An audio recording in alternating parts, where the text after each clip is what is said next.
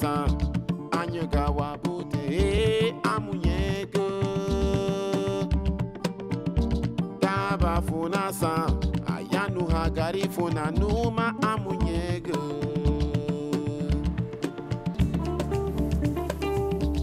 My grandfather actually was a Carib, but I never knew that until I became a grown man. We don't come to take the language because we didn't have no book of it.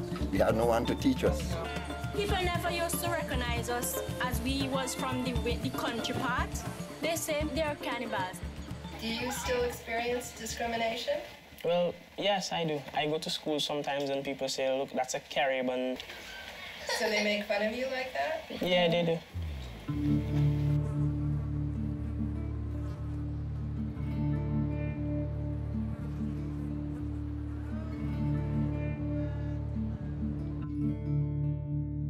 The British take the Garifuna from St. Vincent to make us disappear.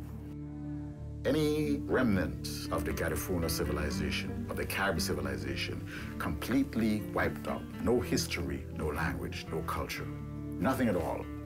So we are left as a people with nothing to hang on to. That was a very devastating time.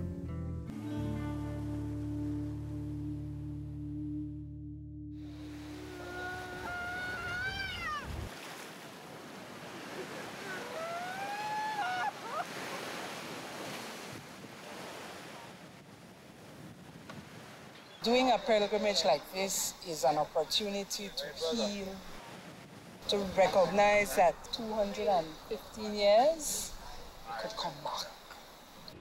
My Kalinago people, my Caribs, you show me St. Vincent, my heritage.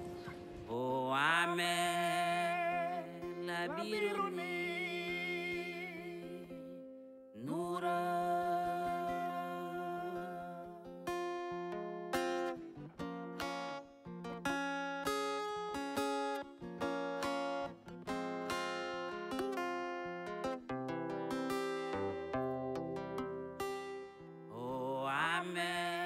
I would really like the day come when we had this sense of pride. We could dance our dance on the street. We could sing our songs, our traditional songs. I would like the day when those who are exiled and those who live in here see ourselves as a nation of people, the Garifuna nation, the Kalinago nation, Yurumein, our homeland.